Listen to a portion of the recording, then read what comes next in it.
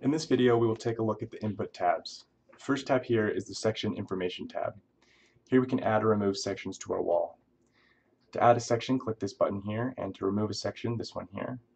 So let's go ahead and add a section. We'll click yes here to copy the inputs from our existing section. We can navigate between the sections we've created from this drop-down menu here, or from the left and right arrows here. We can also change the name of the section if we'd like here. The other important input on this tab is the design method. I have the NCMA design method selected, but we can also choose from the AASHTO 2002, AASHTO LRFD 2012, or the Canadian design methods. The next tab is the geometry tab. Here's where we will enter a majority of our wall inputs. So let's go ahead and enter some sample inputs for our wall.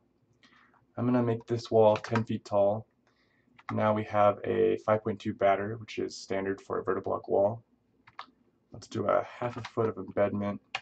I'll do a 1 foot leveling pad depth. And then we have leveling pad widths entered for us already. If we wanted to put in a back slope, we could fill out these boxes here. So for example, if I wanted to do a 2-to-1 back slope, I would do something that looks like this. That extends for 20 feet.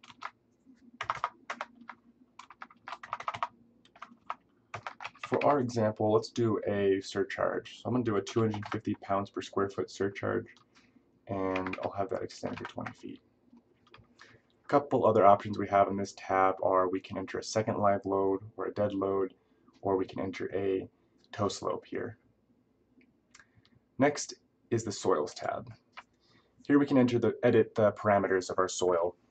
The soil zones we can adjust are the reinforced, retained, foundation, and leveling pad, and the parameters we can modify are the angle of friction, cohesion, and specific weight. I'll stick with the parameters here for the reinforced, retained, and foundation zones, and the leveling pad properties are representative of a crushed stone leveling pad, which is standard for a Verti-Block wall. Alternatively, if you want to use a concrete leveling pad, you can select this button here. The next tab is the Factors of Safety tab. These factors of safety default to the standard NCMA values, but you have the option to change them if you'd like. Note that this tab changes depending on the design method you've selected. For example, if I go back to the Section Information tab and change from NCMA to AASHTO LRFD, the Factors of Safety tab is now the Load Factors tab, and you can see that this tab has changed. Finally, to complete the input section, there's the Seismic Factors tab. Here we can enter seismic factors if we'd like to look at a seismic design. The important thing to note here is that this box here must be selected if you want the option of viewing a seismic design.